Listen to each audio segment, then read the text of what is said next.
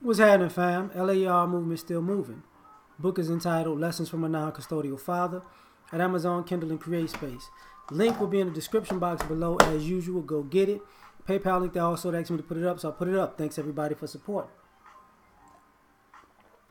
This video is entitled Why I Stand with Marquis Jefferson, the father of Atiana Jefferson, the woman shot in her home in Fort Worth. And this situation brings up a lot of things where he had to go to the court, and basically the court had to, approve that he was in charge of his own daughter's funeral because she got killed in a bad manner, and people want to make it a big spectacle. And it's unfortunate that I have to even talk about this, but this idea that fathers don't exist and fathers don't have rights and fathers are second-class parents, and people run with that, and the types of things that people will do just all coupled with the types of things people do for a dog and pony show create this situation. So they want to have the funeral at the Potter's house. But they never asked the father what the church was, I'm guessing, because he was finding out a lot of things from social media, from my understanding, which says a lot. Like, this woman has parents, but yet everybody wants to go around her parents to set up all of this, so this ain't really about her. Because you could bring the cameras to her actual church, you know that, right? You could bring your words of love and encouragement and your activism to the actual church after you talk to the family, right? So the fact that they set up a GoFundMe.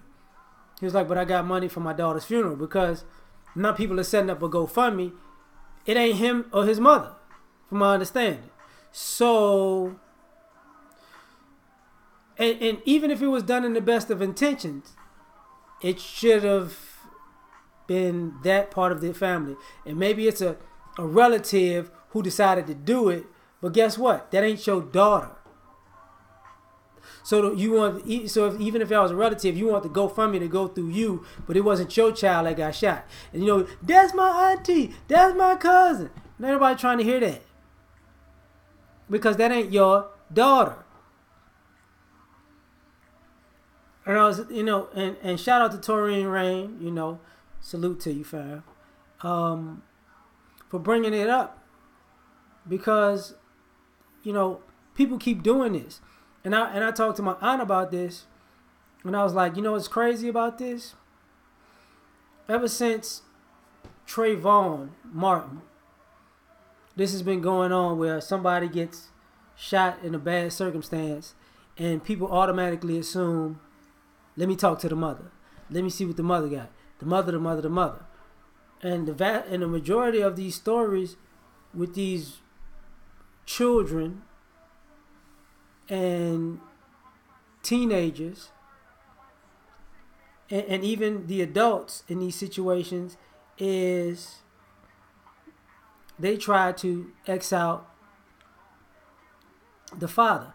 Even in the Botham John thing, the brother and the mother were doing the testifying, but all of a sudden the father was around to say forgiveness too, but he wasn't actually in the court, from my understanding. So why the brother's there, the mother's there, and it's looked as though, okay, this is what we doing.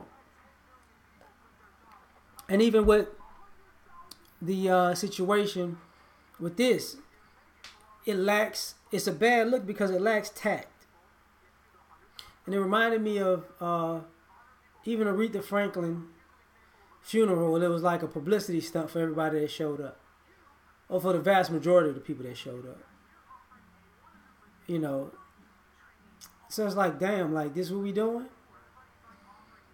And to have all of this outpouring is a wonderful thing, but the negative thing about it is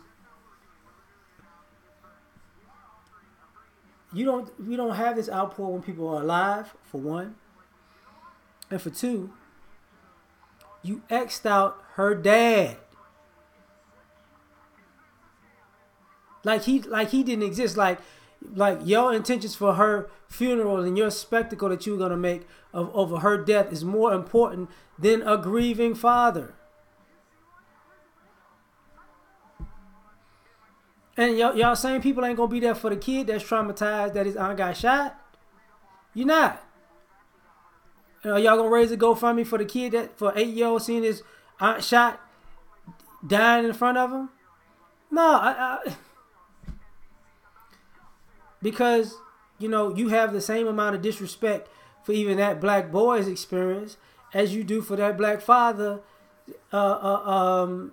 burying his daughter, and that's sad and disgusting, man. But I stand with that man because we didn't respect him laying his baby to rest. Oh wow, son.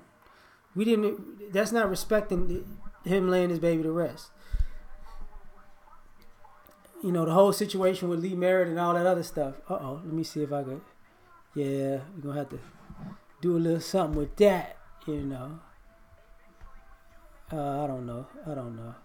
But I'm gonna do this for a few minutes. But one of the issues with that is this: when you're in this situation where you got a community wanting to fight for a person, which I'm about to go live in a few, and I'm going to talk about this also, where people are doing things when it's convenient, not because it's real. And it's nothing good coming out of that. So I'm going to end it right here, and I'm going to go live, because we're going to have some things to discuss. I just think need to be out there. So catch y'all on the live or catch you on the restream. Like, share, subscribe. Catch you on the next one. Peace.